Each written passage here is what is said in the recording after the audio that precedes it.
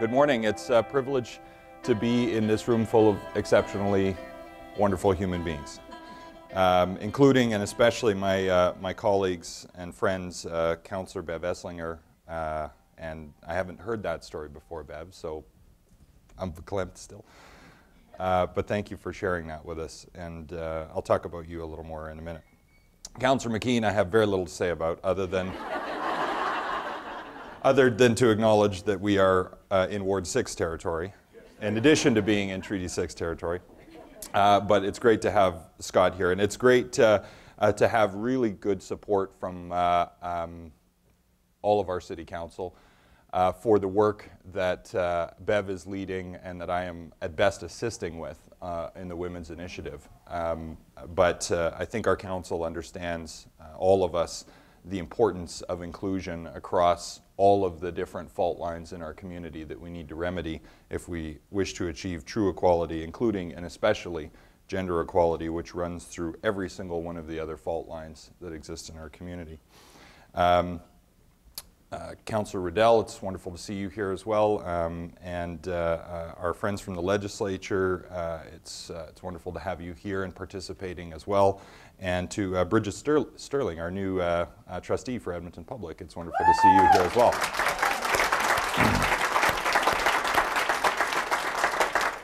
So I want to start by telling you about four really important people in my life, one of whom is a man, and three of whom are women, and that's just a sort of a coincidence.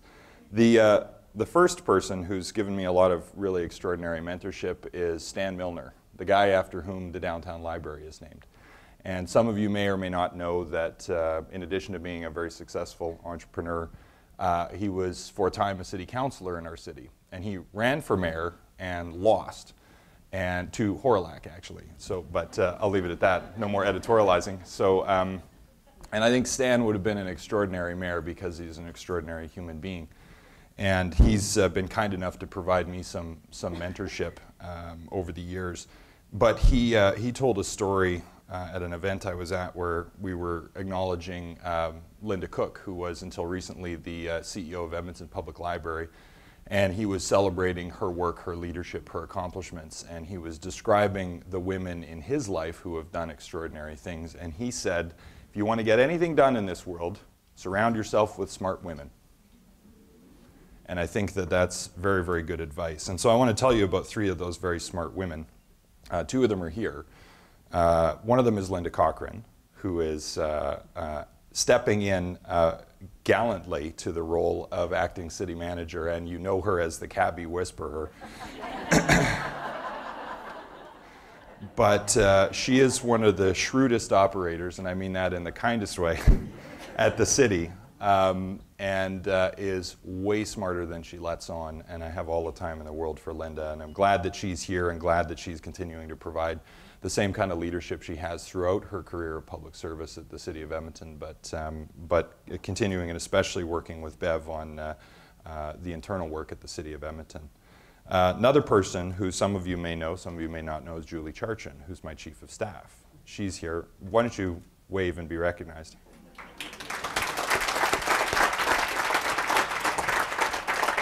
Now, I will tell you that I hired Julie on merit because she is one of the smartest political minds and policy thinkers that I've met in my time in public service. It just so happens, it's a bonus, that she's a woman. And she brings that gender lens to the work of the office of the mayor, and it is invaluable, and it adds to our team, and it's an indispensable part of the thought leadership that I get in my office. And so I get to step out front as the mayor, but I'm surrounded by a very, very good team of city councillors, a very, very good team of city administrators, and a very, very good team in my office, and Julie leads that team, and so she deserves to be recognized as well. And the third person, of course, some of you will have met, is my wife, Sarah, who reminds me that she does three kinds of work, one of which gets paid. She's a music teacher, and that is her primary vocation for which she does get paid, and she still does that about 30 hours a week. In addition to, and we struggle with this question of the title. The default is First Lady, which is sort of fun to play with, but also sort of weird. And we're never quite sure whether we're comfortable with that or not. And so sometimes I call her the first citizen of Edmonton, because I think that that's a little more exclusive, and it doesn't diminish her in any way into a secondary role, because she works harder than anybody else I know to try to make change in this community in terms of people who don't get paid to do so. Many people work very hard in leadership roles for which they are employed because they're fantastic at it. But Sarah's leadership, working with the United Way, working with groups like iHuman, working as a big sister with Big Brothers and Big Sisters, all of these other things that she does as a volunteer, that's probably another 40 hours a week. And she does all of that, and she has access to those opportunities because of the role that I have. But very quickly, she establishes herself as meritorious of those opportunities fully in her own right. And so she doesn't always get recognition for that, but I will certainly give her recognition for that. And finally, of course, we have 2 young children, which is a challenge and an issue for young people of either gender or any gender expression who have young families to deal with the rigors of public life. And so Sarah effortlessly manages an army of nannies and babysitters and helpers and extended family who help us juggle the sort of 40 to 50 hours a week of childcare that we need to support her work, her unpaid work, and my schedule. And so, as you can see, I've taken Stan Milner's advice, and between Linda and Julie and Sarah and Bev and the WAVE committee, I am absolutely doing my level best to surround myself with smart women in order to be able to effectively lead the city.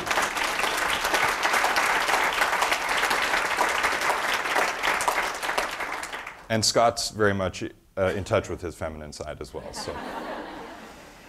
So we're here to celebrate, I think, first of all, the work that has happened to date, which has been very, very strong, and to reflect a little bit on the work that lies ahead. And Bev has given us a wonderful testimony to the importance of the work of the WAVE Committee and the Women's Initiative.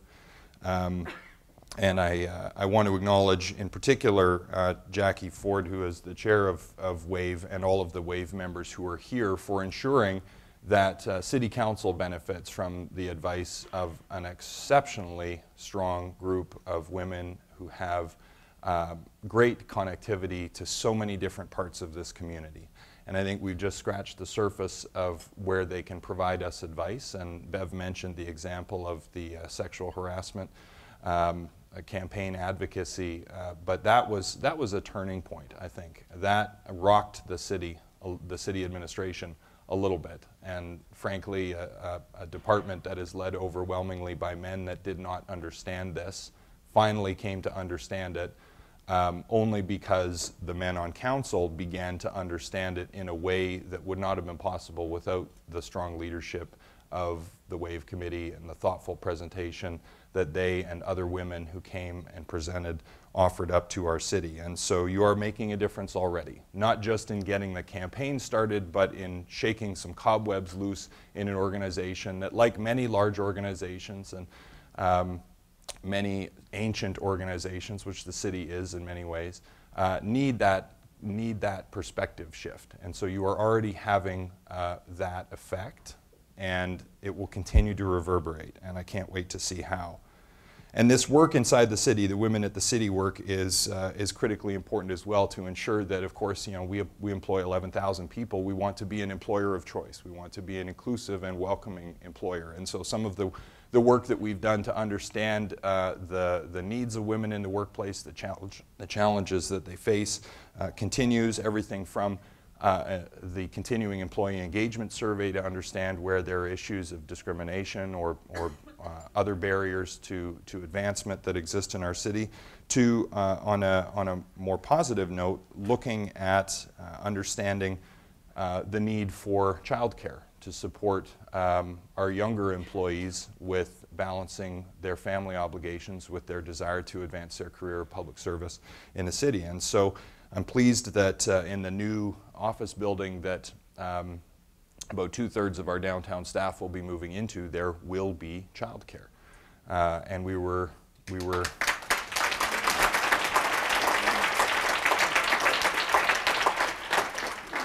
and we established that because we asked our staff and understood what the need would be, and that, I believe fully, will make us an employer of choice downtown in a very competitive labor environment for skilled workers. And it's not just us. ATB has a similar facility in there for childcare in their new building, and I think we're going to see this more and more from employers. And one day, though I'm not quite sure where we would put it, one day I would love to see a daycare in City Hall. But for now, it's going to be down the street at our new office building, so that'll have to do. But we're making progress there as well. And our council has taken this work very seriously in the recent creation of a gender-based violence prevention initiative. And it was an aha moment for me to understand that violence against women is not, strictly speaking, only violence against women. It is overwhelmingly violence by men against women. And I think men in this community are increasingly taking ownership over that, responsibility for that, speaking out about that. It is not a women's issue, it is a community issue. It's driving law enforcement costs, and you hear the chief and I, joshing each other about how expensive police is becoming for our community. Well, that is something I would really rather our police weren't having to deal with, and that they could chase actual bad guys doing actual bad things. Though men who are committing gender-based violence are bad guys, but I would like to see that trend stop. I would like to see it not be culturally permissible. I would like to see the underlying sort of bro culture change. I want my son to grow up to not find that as unacceptable as I find it, and to be encouraged to speak out about it and to hold his peers accountable to it, so that my daughter is not living in a society where any gender-based violence is ever acceptable. And so council is by creating that initiative, taking that seriously, which is one of the indicators that that is a source of concern in the Center for Policy Alternatives survey. And certainly the work of my task force to end poverty has indisputably had a gender dimension to it, as we have seen time and time again through the statistics. And I'll talk a little bit more about that in a minute. But this work matters more and more because our community is becoming increasingly diverse, and I am so thrilled to see that diversity reflected in this room today. We welcome more and more newcomers from around the world. We welcome more and more Indigenous people from other parts of Canada, rural, remote, east and west, to the city. And we are on a path together to reconciliation. And so there's an intersection of gender equality issues in each one of these points. And so for us to be able to make good decisions in that changing community, we must have inclusion for the reasons that Bev discussed. And I sort of think of myself as sort of a multilateralist or a multi-stakeholder. I don't assume that I have all of the answers until I've done my research and heard from everybody, and then I know I have the answer. But up to that point, well, it's tough. I mean, it's not the most collaborative process at City Hall when you have to finally make a decision. The Municipal Government Act says you must vote, and you have a choice. You can vote yes or you can vote no. Everything has to be reduced into an oppositional or polarized kind of decision. And that process works really well if a lot of thoughtful dialogue has happened on the front end to build a consensus about something that people can say yes to. And that's the work that I like to do, and that's the work Bev likes to do, and that's the work Scott likes to do, and that's the work that many of our councillors and city administrators and leaders out there in the public space like to do, is build that consensus. But to do that authentically, you have to have all those perspectives in the room. You have to have a multi-stakeholder process. And that's a jargony way of saying you have to have the people in the room who are going to be affected by the decision. And you have to not just have them in the room, you have to create conditions where they will speak openly, and they will only do that if they understand that they're going to be heard and that their input is going to actually have an impact. And we're not there yet. But our council initiative on public engagement has reinforced this for us, that you have to create that authentic engagement. And that's why WAVE is so important, is to create a venue for that. That's why these symposiums are very important, is to create a venue for that, where people can speak freely and know that they will be heard and have confidence that it will impact decisions. And then it's less important who is actually on the city council, though we still have to work to make the council more reflective. But if you've had an authentic engagement that it considers the full range of diversity and opinions in the community, it matters a little bit less who's making the decisions at the end, because all the important decisions have already been made and the consensus in the community has been achieved. And then what you want is a representative and a suitably diverse group of councillors to be able to sign off on that. Now that's when it works well, and that's when there's a consensus to be achieved. The tougher ones are where you actually have what sometimes are called wicked problems. Things that have deep philosophical or historical or ideological complexity to them, or real public controversy to them, or the press is whipping something into a fury, or personalities get involved. I hate to tell you, it happens sometimes. Then you really need a city council that is capable of behaving the way we would want a diverse community to behave. Capable of listening to each other. Capable of creating a space where people can actually say what they think, so that that will add to decision making.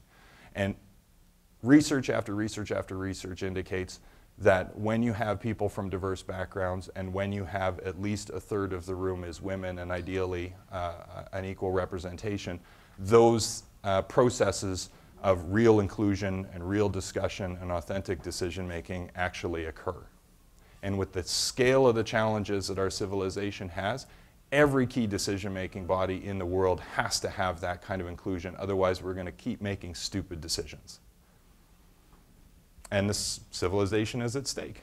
It really is. And so we're doing our best in the short term here to ensure that our public engagement, our civic initiatives, reflect that diversity that exists in our community, so that where we can achieve consensus, that it is informed by the broadest possible set of perspectives, including and especially the voice of women. But this work lies ahead of ensuring that our city council and our other elected organs better reflect the diversity of the city. And I am as thrilled as anyone at the example of the legislature and the cabinet these days.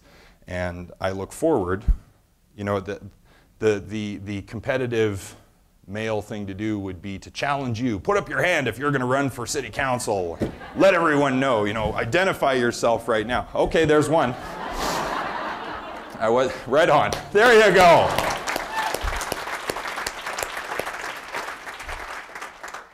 But I just want to echo Bev's invitation, or even exhortation, to consider running. And maybe the by-election, if Councillor Sohi goes to Ottawa, Mr. Sohi goes to Ottawa, there'll be a by-election right away. That creates one opportunity. I know there's at least one person in the room who is mindful of that opportunity, and you may know who she is as well. I certainly do, and I'm happy to provide some continued mentorship there. Though I have to be a little careful about these things. But yeah, don't run in Ward 6, and don't run for mayor in 2017. Just saying. Just saying. But yeah, there's a bunch of other wards, and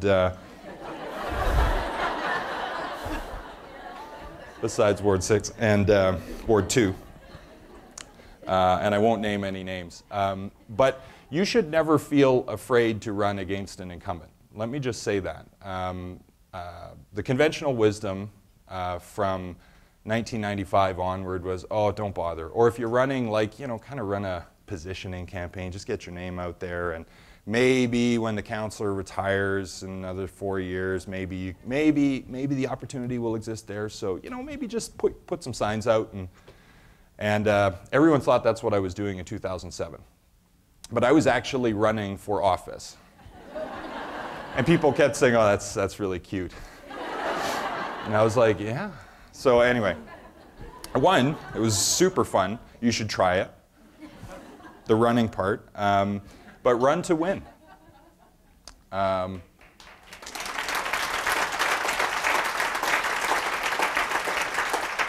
Because people can tell the difference. On the doorstep, they can tell the difference. At a forum, they can tell the difference. Because if you're trying really hard not to offend the candidate who you might be running against, the incumbent, because you might want them to endorse you in 4 years if they decide to retire, that timidity, people can see right through that. So it doesn't mean you'll win. But if next election, 17% of the candidates are women, what kind of result do you think we're going to get? So sorry, that's really passive-aggressive to put it that in those terms. And to be like, so it's totally up to you, right? Like, I'm not a woman. I can't run for, I can't change the numbers. Sarah, though, no. She's smart enough not to get into this racket. I mean, you should all want to. So we have this work to do to increase the, actually, that reminds me. One of the things that we've done, because we recognize that there are a number of barriers to participation, and some of them are barriers, and I've reflected a lot on this and sought a lot of opinion on this through our mentorship program and others. I've been really interested in the barriers that exist for younger people participating in elected life, which are not all the same barriers that women face. There are certainly additional significant barriers that women face. But when you have kids or are thinking about having kids, whether you're a prospective mom or dad, you start to have childcare issues. You start to think about, do I want to be out 6 nights a week until 8 or 9 or 10 at night and not see my kids all the time? And the way we have structured these elected lives and the responsibilities that we're expected to undertake go back to 100 years ago when the city council in Edmonton was the doctors and the lawyers and the business people who, after their day jobs, got together in a smoke-filled, booze-fueled city hall. It's not like that at all anymore. We're not allowed to smoke. And they would, as the fathers of the city, late into the night, when someone else was doing the childcare, someone else was doing the unpaid work at home, and strong women were probably running their businesses for them while they were off doing this. They did the business of the city. They made the decisions for the community. And so many of the traditions that we have, even the calendar that we have, is just all stuck in a centuries-old, extremely patriarchal, extremely elitist paradigm. And so our council has tried to make some changes to that. And it comes with some interesting tension, but one of the changes that we've made is that we try not to work until the middle of the night anymore, so that those of us who, well, anyone who wants to actually get a sleep and be functional the next day can have that option. But especially if you have kids, you might actually get home to see them once in a while, tuck them in, read them a story. And this became important for this council, I think, because in the last election, though our gender numbers deteriorated, our age number came way down, and the number of kids under 18 in the care of families of counselors and counselors went from 3 to 12. So a lot of us have younger kids, and I'm no longer sort of the outlier that, once in a while it'd be like, well, I'd like to get home to see my kids. Well, that's your problem. No, seriously, I was sort of told that. And actually, the day after my son was born, I got in some procedural wrangling. I was supposed to be allowed to phone in for part of a meeting, and then I went home and was supposed to phone back for a key vote, and then council, because they didn't like what I was doing, said, yeah, no, you can't phone in. So my parenthood in that case was procedurally used against me. And I wouldn't want to see that happen to anyone. No wonder only 17% of women were silly enough to step forward and say, yes, I'd like to be a part of that nonsense. So we're trying really hard to change that. We're trying really hard to change that. And I think you have a council that is sensitive to that.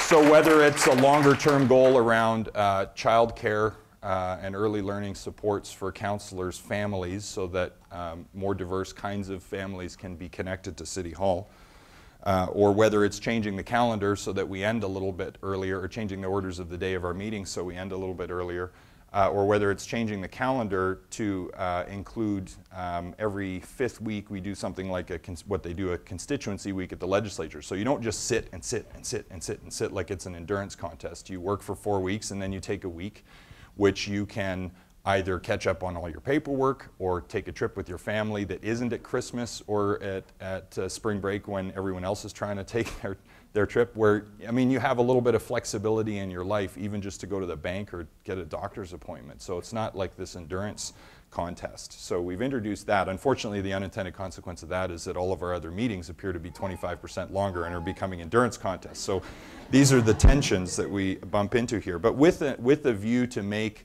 the role of being an elected official in Edmonton a more family-friendly pursuit, we're seeking to make those changes. So I'm going to skip ahead here because Bev's covered a lot of this other work. This is good. I'm skipping a bunch of pages here. I mentioned at the beginning that I was going to talk to you a little bit about the Poverty Task Force work, and you know, we kind of know this, but when you start to look in the numbers to see the overrepresentation of women and lone parent families that are overwhelmingly women in those numbers is pretty sobering stuff. The big number is 100,000 Edmontonians who live in poverty. And 35,000 of those people are children. And overwhelmingly in these groups you see overrepresentation from Indigenous people, overrepresentation from immigrants and refugees, and where you're looking at old stock Canadians, if we can say that, which we can't and shouldn't. I couldn't resist though. When you're looking at multi-generational Canadians, I suppose, settlers and descendants of settlers, properly speaking, the overrepresentation of women in single-parent families is staggering. So ending poverty is the right thing to do for a bunch of public policy reasons, but it's also an absolutely critical element of achieving gender equality. Or put differently, achieving gender equality would also help us eliminate poverty. And I'm not willing to wait 228 years for that. Alice, my daughter, is 3, and though I am quite confident she will live to 231, and if you've met her, you would know why, I don't think she'll be content to wait that long either, and she'll be joining the struggle here pretty soon, I think. She goes to a lot of events with Sarah, and that's a bit of a projection of the fact that it is okay to be a mother, and also just a projection of the reality that we're really struggle with childcare, like many of you, and having inadequate support in our community for parents with their kids to be able to fully participate in community life as a volunteer in a job, going to school. These are huge barriers to gender equality, or put differently, huge barriers to participation in the labor force, or put differently, huge barriers towards the elimination of poverty. Which is why one of the key features of the work, and Bev was involved in this along with, I'm sure, some of you in the room. I see a few of you who are involved in the Early Learning and Care working group of the task force, which came forward with a recommendation that said we need an integrated system of early learning and care in this city. There is a municipal role in putting that together. There is a provincial role in funding it, not a municipal role, just to be, you guys help us out with that. It's in the platform. But there is some urgency around this, because the difference it will make, not just for Sarah, but more importantly for those women who are experiencing economic marginalization and other kinds of marginalization, you know, there are a few game changers. We came up with 28 recommendations in the End Poverty Edmonton strategy. And there are a few game changers, and an integrated system of early learning and care for the benefit of those kids who we know will participate less in the justice system, participate more in the education system, participate less in the healthcare system, and participate more in the employment and economic system. That the return on investment there is the best investment we can make in the future. It just so happens it will also be a huge, huge support for those lone parent families and any family that is struggling to fully participate in community life. And that's our definition of poverty, is when people lack or are denied the resources to fully participate in community life. And there's no doubt that there's an economic dimension to this. But one of the things that we learned that was very, very powerful from our Aboriginal Roundtable is that poverty is not only about money. It is very often, and most of the time, in large part about money, but it is not only about that. And we learned something very powerful, which is that the Cree word for poverty doesn't talk about money at all. It talks about being impoverished in terms of connection to community. And that can be spiritual, that can be bodily, but it's a very integrated sense of deprivation. And so our strategy to end poverty must address all of those features. And I talked a little bit before about the need for this as an act of reconciliation, and I believe very strongly that that is one of the last pieces of nation building left to do in our country, is to achieve reconciliation among Indigenous and non-Indigenous peoples. And when we see overrepresentation,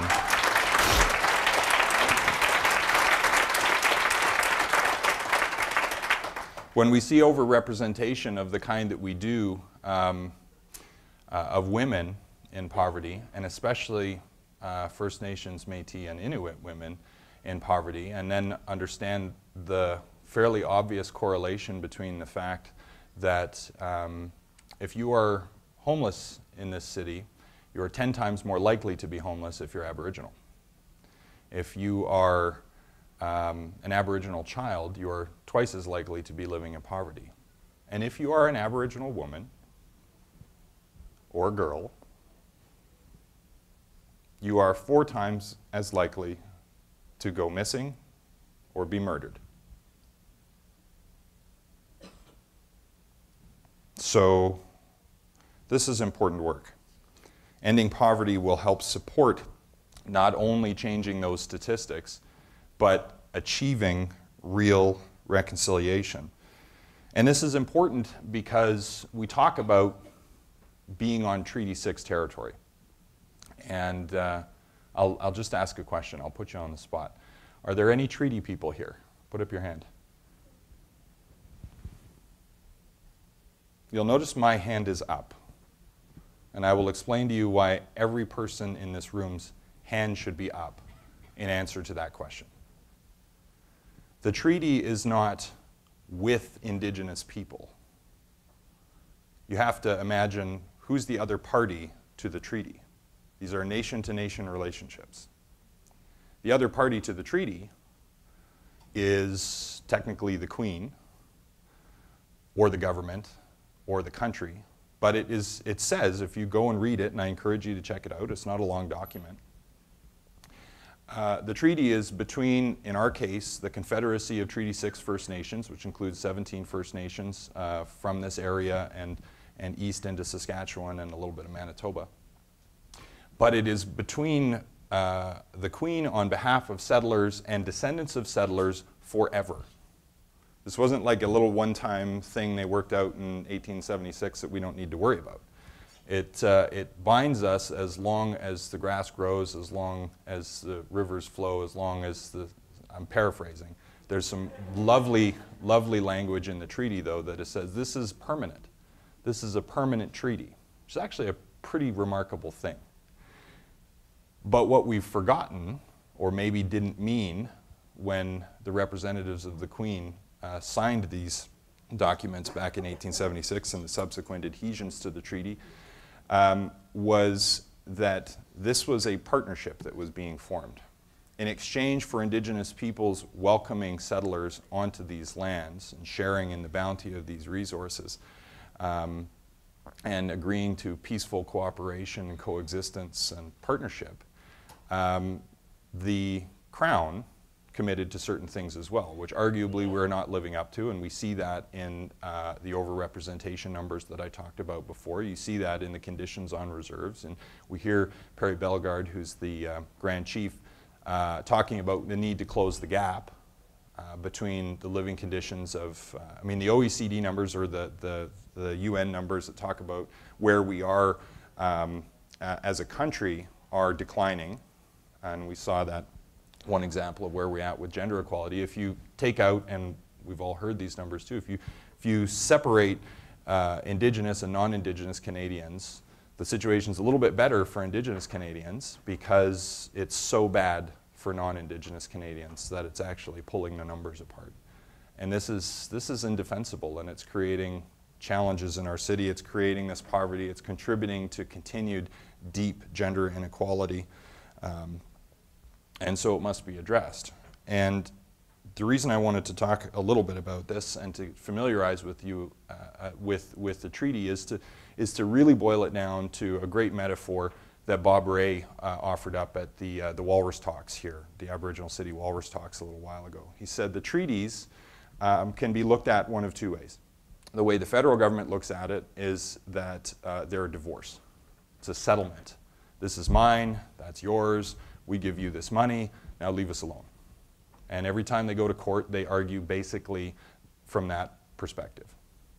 They keep losing because the Indigenous groups come and argue something that boils down to a much better foundation for nation building, which is this was a marriage.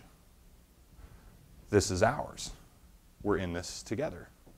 And they keep winning over and over and over. And I think that rather than our country continuing to be a deadbeat dad, which arguably we have been, we should really embrace the fact that we are all in this together. And I think that that's a better foundation for nation building. It's a better foundation for city building, and it's why we talk so much about the treaty, because if we really live and breathe the spirit of what Treaty 6 stands for, everybody will benefit. First Nations, Métis, and Inuit children and women and men will be properly included in community life. That would be reconciliation. That's my definition of reconciliation. And in the process, while we were doing all of that, full inclusion in community life, as we talk about in the poverty report, would be achieved. And with it, meaningful and complete participation for women, which I think has to be the goal. And I'm glad to have had the opportunity to come and preach to you about that a little bit this morning. As you see, I'm quite passionate about it. And I see I'm about to get the hook from Sandra here, because I've gone on too long. But I wanted to talk to you all about how housing is critically important to this, and that the housing policy from some of the federal parties is actually offensively bad. But I'm going to be good and not say anything about that. So it's a good thing I ran out of time. So there'll be no need for a people like Iveson hashtag. Thanks, everybody.